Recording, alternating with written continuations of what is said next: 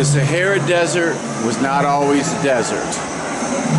So tens of thousands of years ago, it fluctuated between desert and savanna.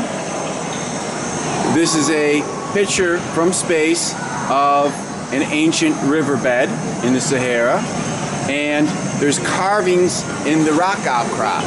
In the museum, here's a simulation of the rock outcrop, and you can see there's carvings showing giraffes.